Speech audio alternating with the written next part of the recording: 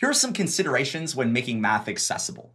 We need to think about what the end goal platform is. So if you are posting in Canvas or Word or PowerPoint files or PDF or HTML, you need to make a decision as to what that route is going to look like, because there are so many different variables in creating accessible math and STEM that it's important to know exactly where we're going to take it. MathML is universally accessible. I know that we tend to talk a lot about LaTeX or LaTeX, and I think that MathML is a little bit better, but it's all about how you create the math. Additionally, some considerations for math accessibility: you might need special software.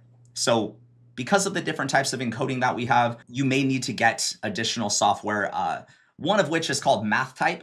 It's a plugin that can go in most software developed by this company called Wireless. I've got a special discount code just for you, and that's going to be TAG, T-A-G, math. There's a link in the description where you can sign up for the community. You just enter that code at the very end of the checkout process and enjoy that 50% off.